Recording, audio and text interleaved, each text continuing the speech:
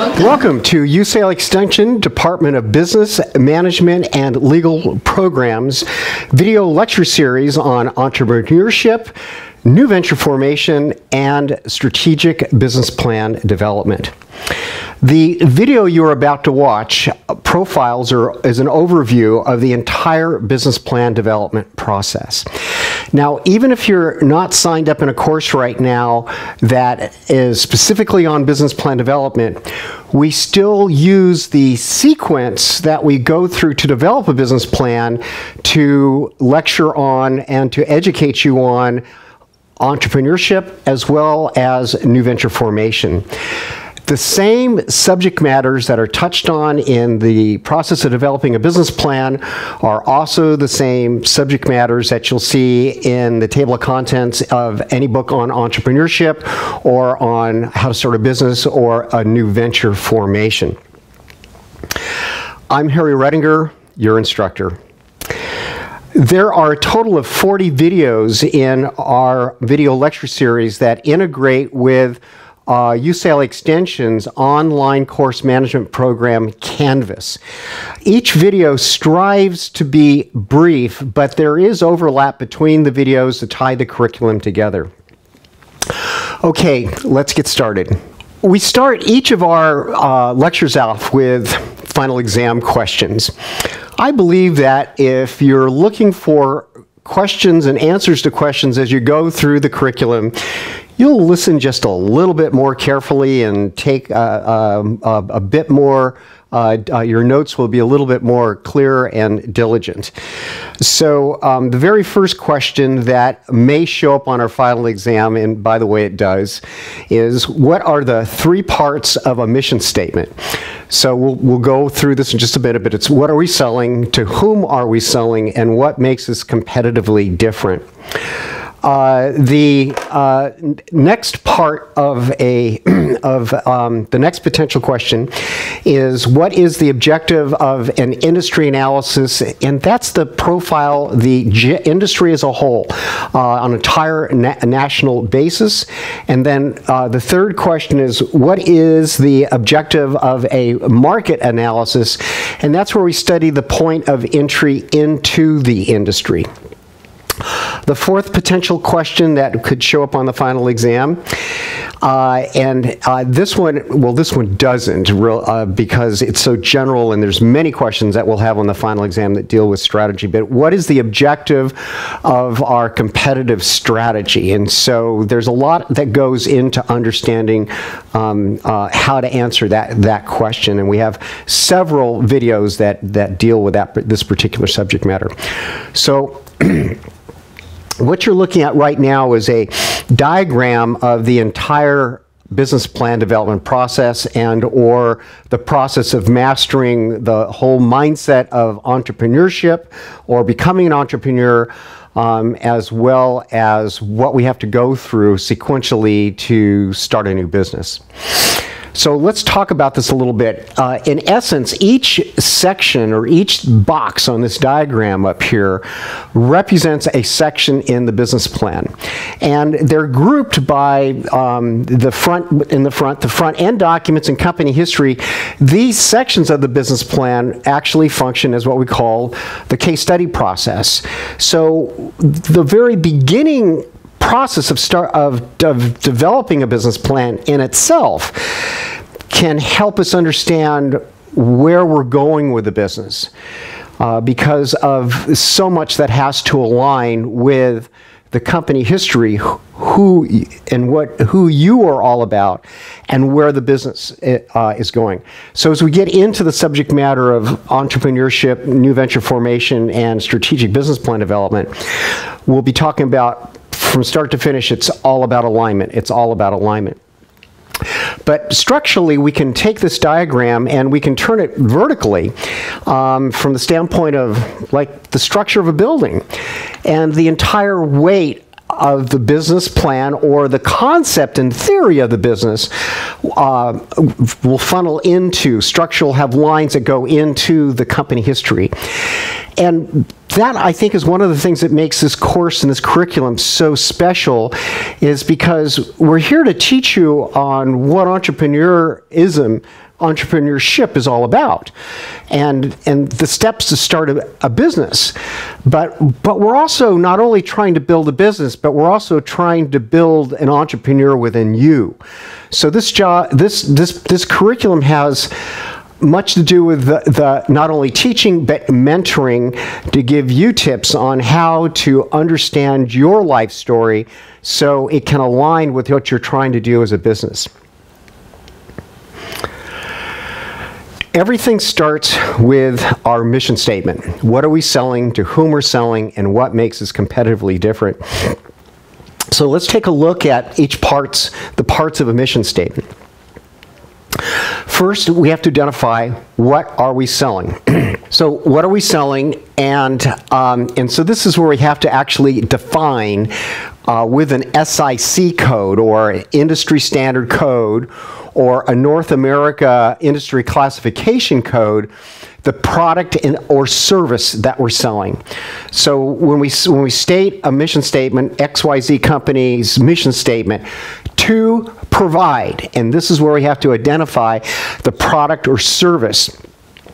And when we do our industry and market analysis, we also have to look up and find the the first section of the business plan is the mission statement.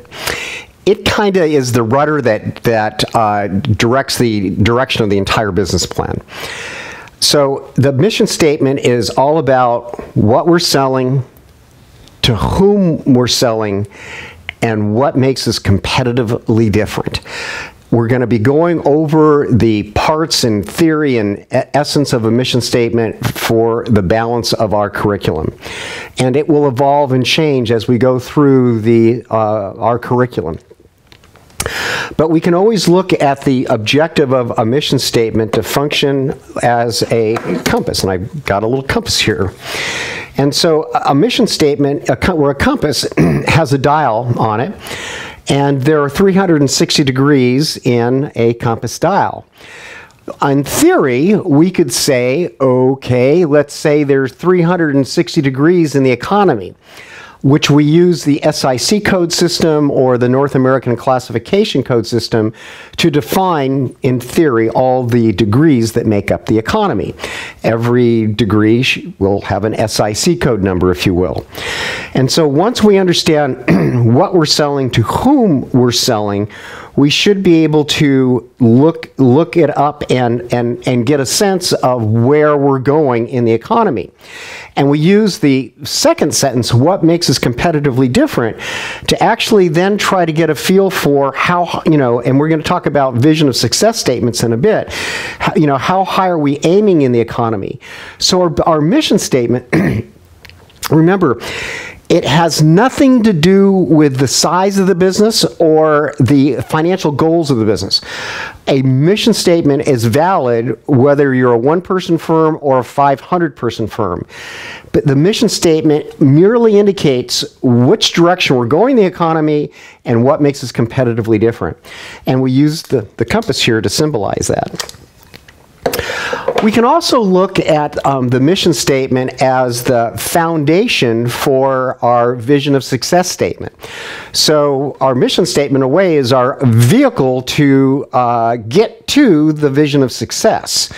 And our vision of success statement is the foundation for our organizational structure. Division of labor leads to specialization, leads to increased output, which in turn is the foundation of our phases of competitive development, because we have to know what we're going to build before we can design phases to build it.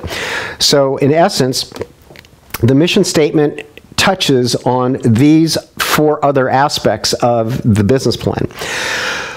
An important note to make here regarding this, and this looks very much like, and we'll talk about Maslow's hierarchy of needs later on in our curriculum, but one of the things that makes this diagram special is that businesses that develop and implement a business plan statistically earn 10 times more in profit than firms that don't. And there are 4 reasons why businesses that develop and implement a business plan earn 10 times more in profit. And you're looking at it. They've developed a mission statement. They've developed a vision of success statement. They have developed organizational structure, division of labor leads to specialization, leads to increased output. And they've developed phases of competitive development. Rome wasn't built in a day, and you can't eat an elephant with one bite. And so the mission statement is the foundation for these 4 other aspects of a business plan that are essential to tap or discover the magic of business, and that's the exponential growth curve, and we're going to talk about that in just a second too. So the next section of the business plan or the business plan development process is the development and documentation of our company history, or the embracing of our company history. You know, in order to be a successful entrepreneur, you have to have a lot of self-love. You have to really understand the story of your life. You have to remember, people buy you first and what you're selling second. We're a social animal. We have to master the art of sharing with others, as very briefly, our life story, or who are we? Where have we come from? Where are we going? So from that standpoint, the process of developing our company history helps us understand where we've been, where we are, and where we're going, and the alignment between the phases of our life story and our phases of competitive development. There should be, trajectory-wise, a seamless connection between the phases of life we've been through and our phases of competitive development. Logically, they should connect from where we've been, who we are, and where we're going. And again, the company history is the foundation for the entire plan, the entire entrepreneurial objective. The company history is the foundation for your entire business plan. Everything about your life story must align with your business plan. I got a little diagram up here that's, these are often called bar charts or histogram charts.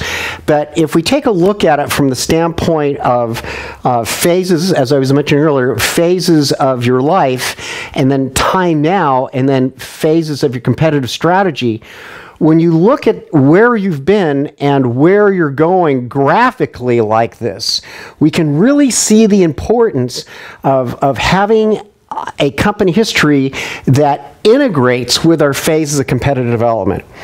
Remember, as I mentioned earlier, and I'll mention all the way through our curriculum, it's all about alignment. It's all about alignment. And the more we can align where we've been with where we're going, the more it's a natural projection of our life story, of our life. And that's when we get and tap and understand the sense of destiny and what we're trying to do with this entire process.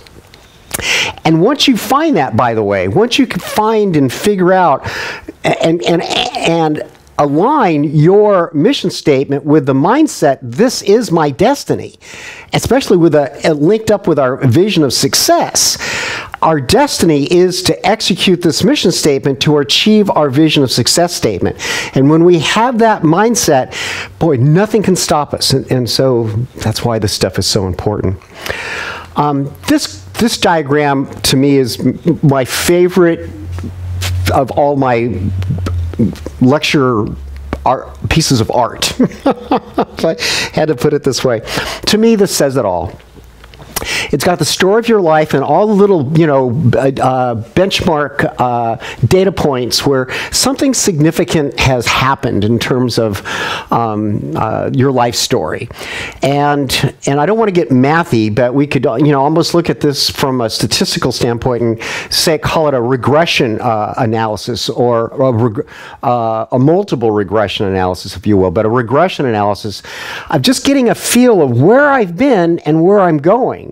And if we could draw a straight line through all those dots there, that in essence is your mission statement. This is your life story is prepared you to sell a particular product and service to a particular person and differentiate yourself in the marketplace in a certain way. Little sidebar note, and as I've mentioned many times in other lectures, and we'll be talking about in lectures going through our series, a life plan and a business plan are absolutely interchangeable. There's no difference between the two. The same sections for both types of plan occur: a mission statement, vision, organizational structure. Organizational structure from a life standpoint symbolizes disciplines, bodies of knowledge you have to master to execute, again, your mission statement to achieve your vision of success statement. But if you think about separate bodies of knowledge that you have to master, there's no different than having each department in an org structure is bodies of knowledge within an organization.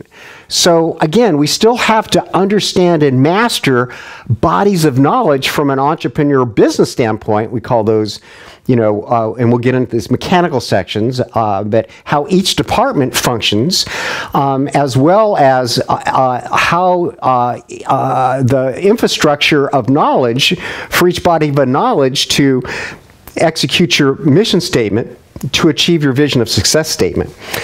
You also can see the exponential growth curve, and that's the magic of business. If we've done it right. And we have a section on mission statement later on. I mean, that's focused 100% on developing a mission statement. But if we do it right, about 2 years into the execution of the business plan, statistically speaking, that's where we experience the exponential growth curve.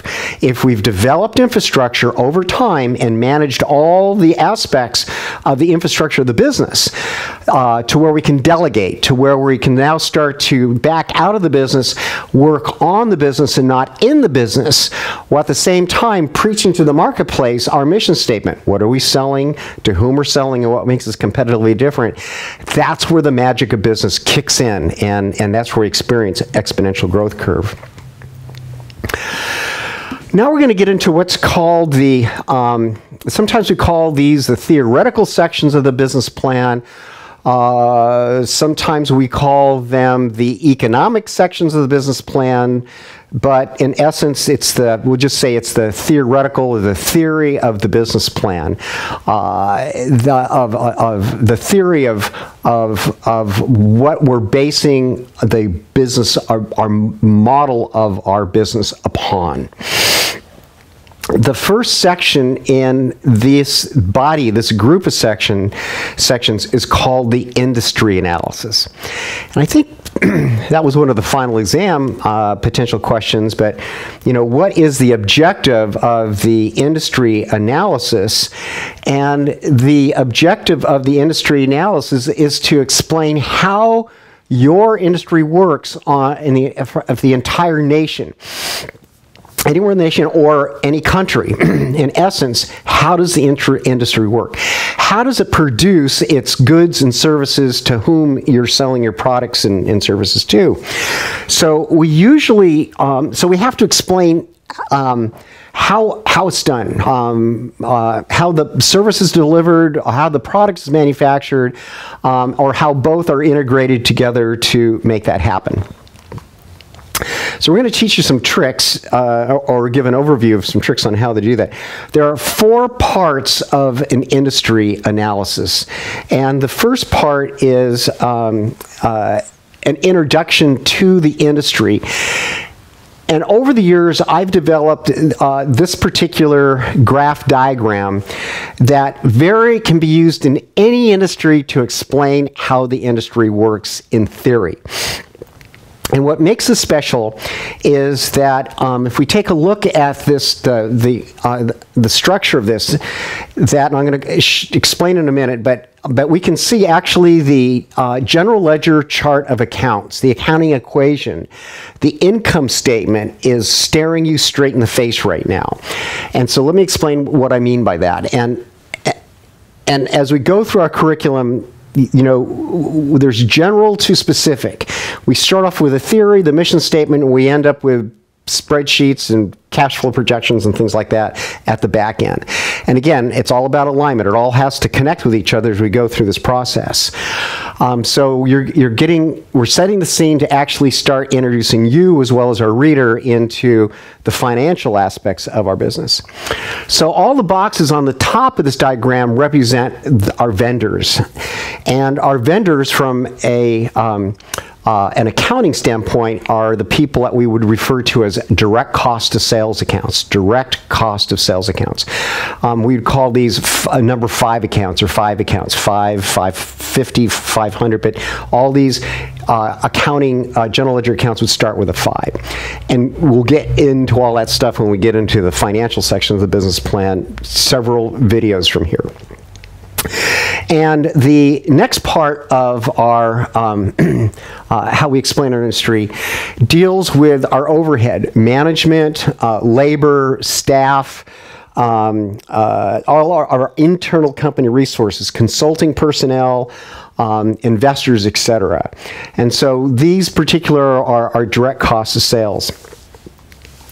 Now, this next slide, and I think I've got an example here. Okay, so this is a Pyrex cup. Think of it as a beaker. So if we put management and staff and investors and consultants and all the goods and services that our vendors provide, and we mix it up, okay, in terms of a manufacturing process or a consulting process, we can now, take, and this symbolizes our industry, and all the things we as an entrepreneur have to put into this beaker to mix it up to create our profit centers. And so if we take in the next slide here, is our industry profit centers, and what should spill out of this beaker is, it's just like, it's like pouring, revenue, if you will, but is our revenue accounts or our profit centers. And now we're going to spill the fruits, the efforts of our business into these profit centers. So this is an excellent diagram, and we'll spend more time when we go over, when we have our lecture on how to do an industry analysis, but it's an excellent diagram to explain how an industry works. The next objective of our industry analysis is to introduce the economic size of the industries, and here's where we're going to get into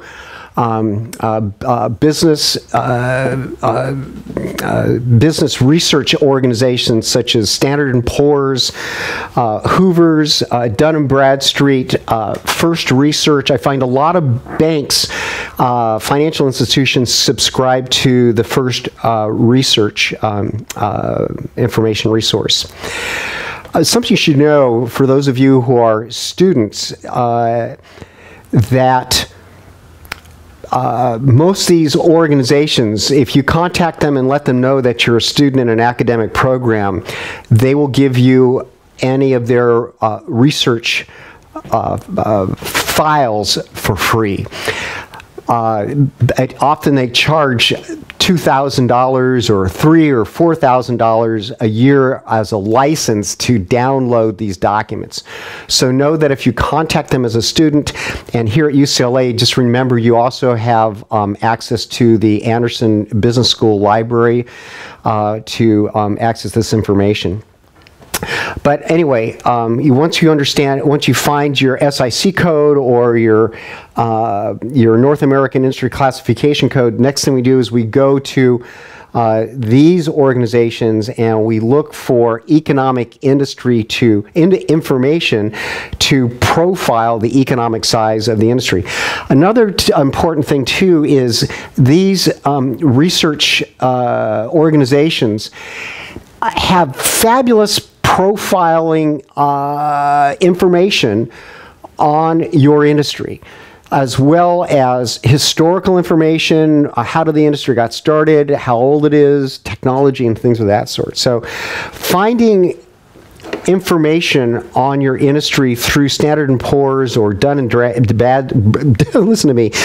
Bradstreet is just absolutely essential for your own education, but to fully understand the history, the size, and profile of your industry.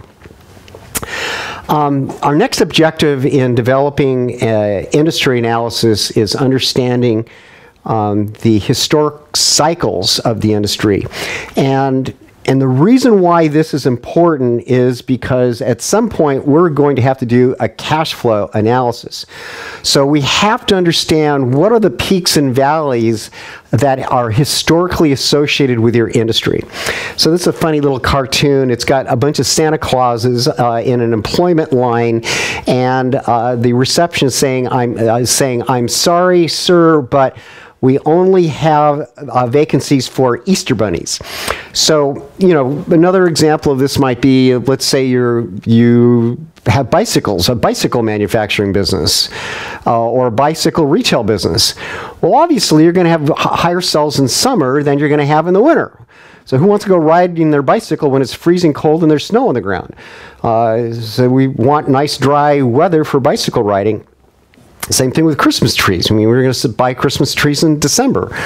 So just, it makes sense. So we have to be aware of the cycles associated with our industry.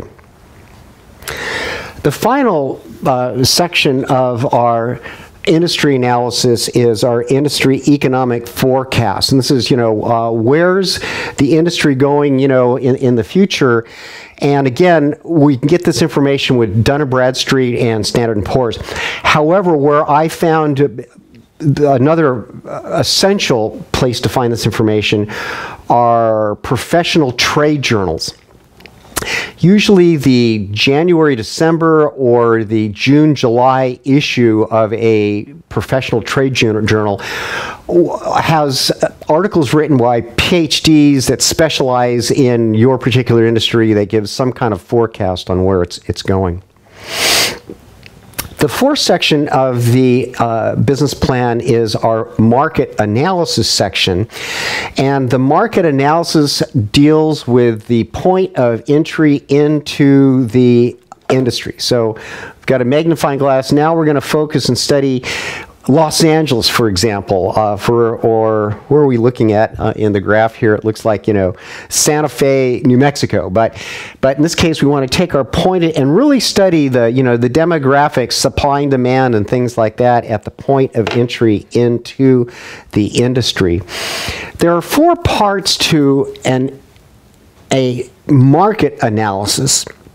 And the first is profiling our market region. We usually use some kind of map to do this, and we will also have a paragraph or two on demographics in terms of infrastructure, market infrastructure, demographics, age, households, profiling the number of people per household, children, adults, university, educated, non-educated, men to women, children. So just we want to profile the point of entry of the industry. And then the next thing is going to be, we want to profile our customer. And going back to our mission statement, what are we selling, to whom we're selling? This is where we're going to get into the psychographics of who we're selling to, the person who makes the decision in terms of buying your goods and services. And a little sidebar note here, all the most successful entrepreneurs that have come out of this curriculum that I've observed achieving success in their ventures know their customer like the back of their hand. They know how they're going to make decisions before they even make the decision. So this is an important aspect of mastering entrepreneurship, being successful in your business, is knowing your customer like the back of your hand. One of the leading reasons why businesses fail, they really don't understand their customer. They've got an idea, they're passionate about what they're making and what they're selling, but they really don't know how to communicate what they're selling, to whom they're selling, and what makes them competitively different to their customer. And if you don't have that handshake, that connection there, as a business, you're just not going to get the first base. And no matter how hard you work, it's like trying to, you know, push mud uphill. It's just not going to happen. So here's where we really dig down and profile the psychographic norms of the person we're selling to. Next, we're going to profile our competitors, and we have a whole section on this where we will show you how to develop what's called a competitor comparison table. But we truly have to understand our competitor in order to understand our position in the marketplace, our strengths, our weaknesses, the threats and opportunities that are facing us to get into the marketplace.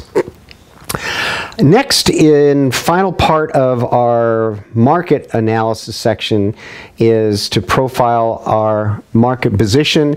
And again, this is where we do a SWOT analysis on our market position. Okay, so the next sections of a business plan, and they're both just one-page sections, is our competitive resources section and our market opportunities section.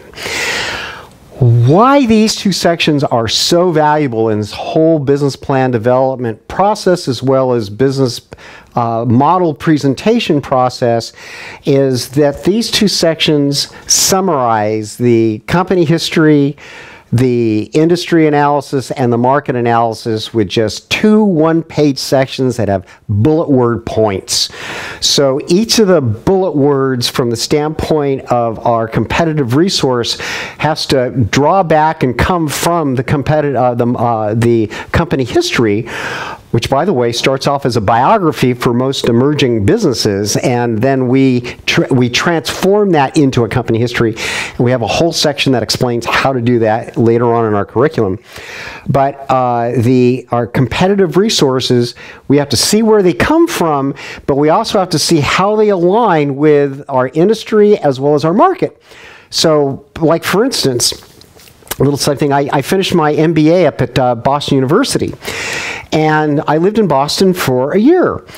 And with my name being Harry, in Boston, if you couldn't, you know, so my name in Boston is pronounced Howie. And but if you don't master the accent, you know, Pak de Khan Harvard Square, that just walking in the door, it's a disadvantage. Yeah, so sometimes in certain types of industries and certain markets, you've got to be a product of that industry. You've got to have the accent. You've got to, you know, you've got to have paid your dues to earn entry, into the marketplace. Even if you know the industry, you still have to know the market, and you have to bond with the people in the market. So we have to see a connection between where we've come from, and then how does that connect with the knowledge of the industry and the people who make the industry tick.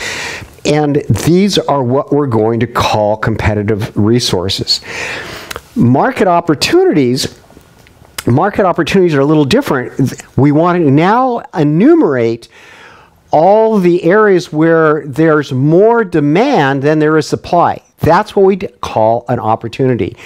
A market opportunity is where there's more demand than there is supply. And of course, that should fall underneath the umbrella of our mission statement.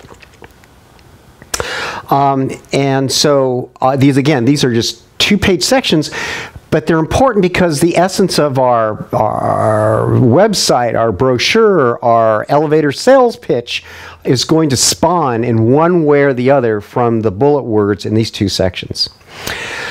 The next section, or the sixth step in a 10-step process of developing a business plan, is developing our competitive strategy. Before we get into developing the competitive strategy, I want to take a moment to talk about one of my favorite athletic coaches, as well as authors, Rick Pitino, who wrote the book Success is a Choice. And the reason why I want to talk about this right now is when we develop strategy, our game plan, reality is, when we finally get to the starting line of the business and the gun goes off and we start executing our phases of competitive development, things change. Things will change. But by going through this process of developing our internal management strategy, our external market strategy, and all the subcategories of those strategies, we develop processes, routines, and we have to as an entrepreneur, master these theories and concepts like a tacticianer. And so when we look at there's an important mindset to get across to all of you that success is a choice. It's not just luck. It's not just being at the right place at the right time. We have to develop training programs so we can deserve victory. And that starts with the strategic planning sections, all the sections that make up our competitive strategy. We have to understand every little aspect of this, because when things start to change, we can go with the flow, just like a basketball player. We have a Marquette basketball player. I mean, look at the expression on his face. I mean, he's focused. And if the ball goes this way or that way, he's still going to respond appropriately to achieve his offensive or defensive objective. But this all starts with establishing your competitive strategy and then going over it, each aspect over and over and over and over again, just like an athlete training for what if the play goes this way or that way, a football game or a basketball or lacrosse or whatever it may be. But if we train to respond, react, without, we don't even think, we just do it, we're going to be better prepared to initiate the business, the entrepreneurial process. This is kind of a neat circular graphic diagram, and I just wanted so on one side we have our external market strategy, all the things that are going on in the external aspect of our industry or market, and then we have our internal management strategy, how we're going to lead our company. So this is very important mindset. That reason why is because whatever we do on the inside, it should be aligned and in balance with what's going on the outside. So our internal market, our management strategy has to be cued into, in balance with, aligned with our external market development strategy. And it's very important you see this. Another reason why this is important is because you, as an entrepreneur, you're developing personally inside of you. You are mastering this whole thing called entrepreneurship. So as the business grows, you as a person have to grow with it too. So this is why it's important, and we'll talk about this later on in our curriculum, but this is why it's important to develop a personal development plan in conjunction with your business plan, strategically speaking. So as the business grows, so does your level of maturity. So does your understanding of how to perceive yourself and project yourself as the CEO of your business. Because if you don't, your business can grow past your own maturity, and that's going to sow the seeds for failure at some point. So let's take this diagram and break it down into this diagram, which is a little bit easier to see and understand. And I want to, because if we take a look and say, well, what is strategy? Well, strategy in a nutshell is, what are we going to do first, second, third? It's a plan. It's a schedule of events, and that it is. And we can look down here under management strategy. We have phases of competitive development, and that's where we're going to our plan. What are we going to do first, second, third internally to achieve our vision of success, external vision of success strategy or goals? And but I think one of the things I want to emphasize before I go through the 6 strategies that make up a competitive strategy, that strategy has much to do with the culture and theory of the business. So this goes back to Rick Pitino's book, Success is a Choice. Your strategy is a culture. It's a mindset. It's an aura. Everyone around you sees it and understand it. It is your game plan. It's something that we're constantly rehearsing, planning, practicing, memorizing.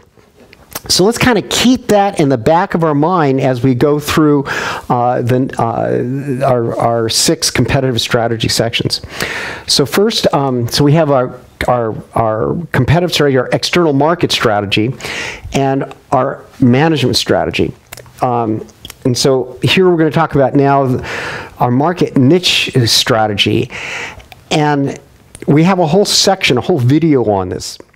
But just for right now, just to kind of explain what it is, here's where we narratively describe how we're going to execute the mission statement to build the infrastructure to achieve the vision of success statement. And we introduce much information on that going into the business plan development process. But here's where we, in essence, this describes in detail what the mission statement interlaced with the vision of success statement are all about. And that's what makes this particular part of the business plan so dynamic and special. Next is our price strategy. And our price strategy is just says where our price comes from. It can be done in one sentence, but there's a lot of work to figure out how that comes about. And so, you know, you could have a high price, low volume, or a low price, high volume, or competitive bid, or something like that. But we have to explain where price comes from. But this gets into supply and demand model and market equilibrium and short run, long run economic models. And we have a whole section that talks about that. But this is where we establish how we come up with price for our business that aligns with our mission statement, et cetera. Next is our market position strategy. And this is all about competition. This is all about how we're going to get in the market, how we're going to raise barriers of entry, how we're going to capture market share, how we're going to deal with competitors. And we talk about various different market position strategies from the standpoint of offender, defender, guerrilla warfare, etc. On the internal side, the first one strategy we have here is our corporate culture strategy. And most businesses nor entrepreneurs really take the time to understand that. And it's probably the most valuable and powerful aspect of a business plan and or of the mindset that an entrepreneur wants to have going into this whole process, because our corporate culture, again, is something that even if we don't define it, we still have an aura of it. We still project it. And the better we understand our corporate culture, the more effectively we will be in empowering others to execute the mission statement to achieve the vision of success statement. Our next strategy here is our vision of success strategy, and here we get into brain psychology and the power of imagery and the power of having certain types of images around the company and the use of imagery in our business plan, in our PowerPoint presentations, etc. But taking our vision of success and having images graphically as well as narratively, establishing the goals that we are setting to achieve as a business, as a team, as a culture, as an organization, is a very important part. And if we don't do it, we won't be working towards a goal. If we don't know where we're going, we won't know when we get there. And so this spawns from our vision of success statement, which we talked about earlier. And then our final strategy here is our phases of competitive development. And again, we have a whole section on that, and this uses scheduling technique, bar charts, critical path method, histograms, and so we do this both graphically and narratively in explaining our phases of how we're going to work our way into the marketplace. But just the most important thing to understand right now is, building a building and building a business have much in common with each other. They're both very technical environments.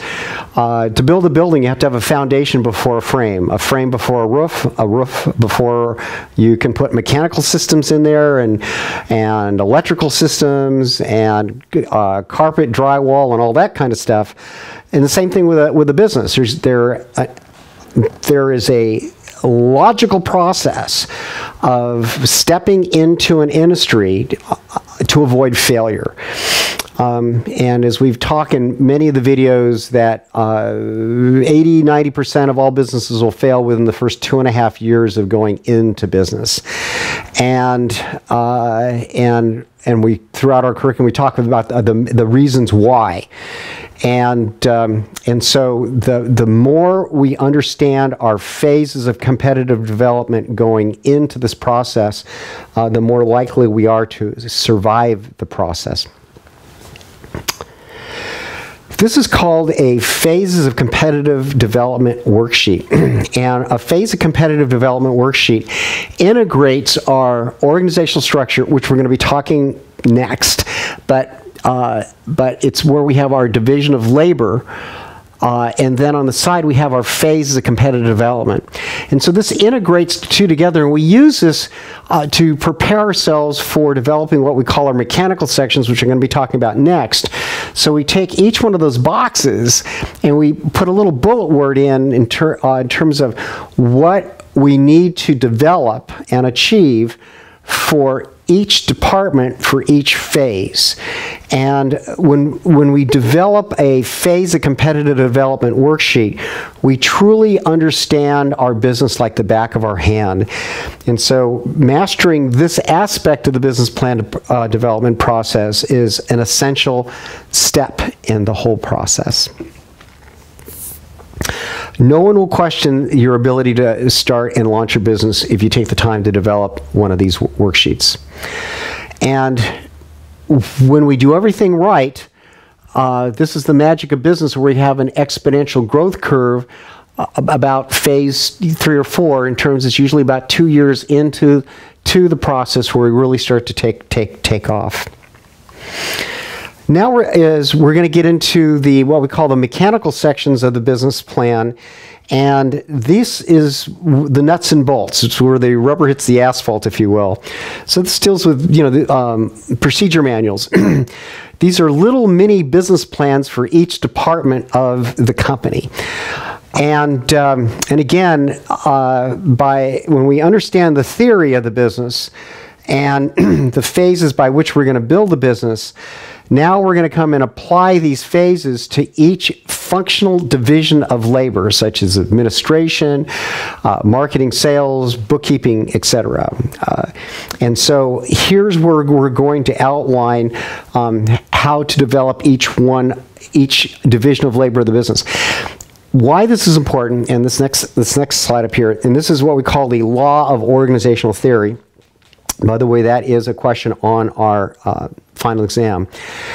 Division of labor leads to specialization, which leads to increased output and profits. And this is established by Adam Smith, and we'll talk more about that later on in our curriculum.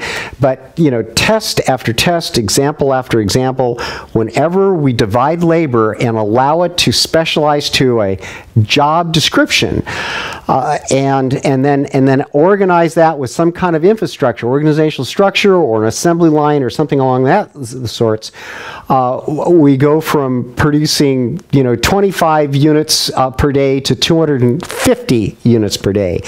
It's really an amazing phenomena, and this also is where we get the exponential growth curve when we finally and fully understand this. The next step in the business plan development process is the development of our organizational structure. And this is where we actually show the divisions of labor and how they group in specialized departments. A good mindset to have when you develop your organizational structure for your organization is the human body. So in the human body, we have brain, we have eyes, we have heart, we have lungs, kidneys, livers, intestines, etc. these are all departments, if you will. They're functional divisions of labor. They have specific job assignments or department descriptions. And if any one organ goes down, well, the whole show goes down. If your heart stops beating, you've done. If your lungs stop working, you're done. If your liver stops functioning or kidneys, you're done. If your digestive system stops working, etc. So, and then within each one, there's many things that go on. There's different job titles, if you will, that, like in the heart, there's valves and there's muscles and things like that. So, in a funny way, there's division of labor even within each of these departments. So not only can we have an organizational structure for the entire company, but we can have an organizational structure for administration or accounting and bookkeeping, marketing, sales, etc. And so developing an organizational structure is an essential part of a business plan. Next is our financial sections of the business plan. And here we have our funding needs, our cash flow projection, and financial statements. And so these three documents make up the financial aspects of a business plan. First is our funding needs, and here's where we have to outline how much money's got to go out before money starts to come back in. So we basically take our organizational structure and outline per our organizational structure the startup funding needs and capitalization, buying equipment or inventory and things of this sort, necessary to put all the minimum parts of the business together to bring life to the business. It's very much like, Dr. Frankenstein building Frank. How much money is going to cost to build Frank before it can be injected with capital and start walking around by itself and making an income and bringing profit and revenues back to you, the person who created Frank. So how much money is going to cost to develop this organization to get to our break-even point where it's starting to grow and pay its bills. Next is a cash flow projection, and we're going to spend a lot of time in here on how to develop a cash flow projection worksheet. And what makes this particular approach special is, if you notice across the top, there's a bar chart. Those bars symbolize your phases of competitive development. And in the balance of the business plan, we put a lot of time into explaining what each department's going to do for each phase. So it's very easy to understand where the business in theory will be at each phase in terms of its marketing plan, its internal development, how much money is going out, reinvestment, and we should have a pretty good idea of what our cash flow is going to be month by month, year by year for a 3 to 5 year period. And we'll talk much on how to work with Excel spreadsheets in developing a cash flow projection. Last but not least is a projection of financial statements, and we're going to, at this point, introduce to you the accounting equation, which we all have to memorize, and how the balance sheet and income statement come from the structure of the accounting equation.